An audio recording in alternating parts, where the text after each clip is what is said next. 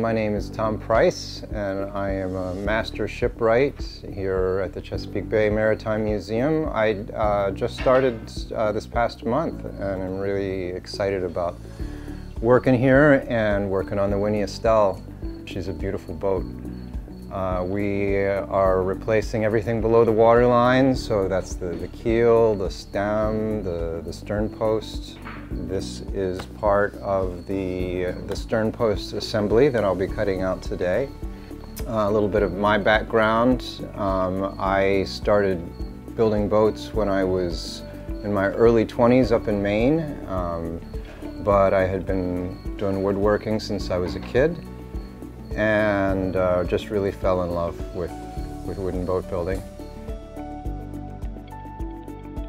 So I've just roughed out the stern knee on the ship saw.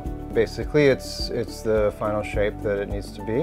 What the stern knee does is it helps to tie everything together here. So it's sitting on top of the shaft log, which is made in two pieces, and that's what the propeller shaft it connects the engine to the propeller. And in front of the shaft logs, we have the floor. And so this floor will have a hole cut in it, aligning with the hole that goes through the shaft logs. Didn't do this one on the ship saw. I actually used a little pneumatic chainsaw to cut this one out. It's a nice little tool that I've enjoyed.